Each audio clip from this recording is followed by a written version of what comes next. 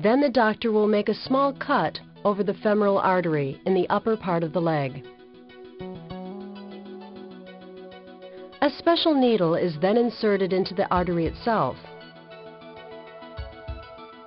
Then a guide wire is carefully passed through the needle and gently pushed into the artery and upwards towards your chest.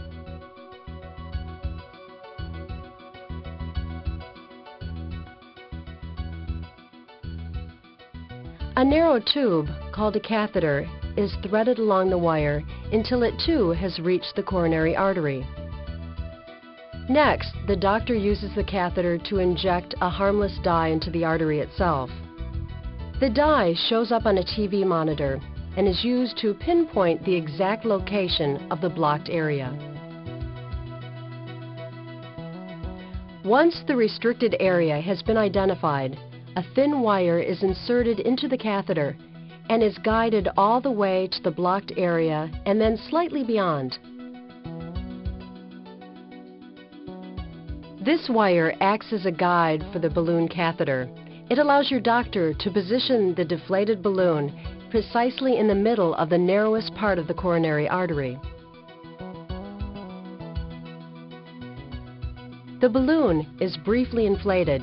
As it expands, it squeezes the plaque deposits against the wall of the artery. It also stretches the artery wall and enlarges the channel through which blood flows. Your doctor will continue to inflate and deflate the balloon until normal blood flow has been restored.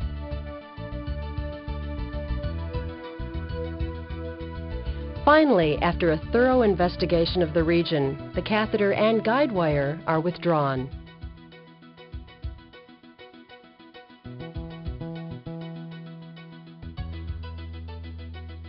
The dye that had been injected will break up and leave your body as waste.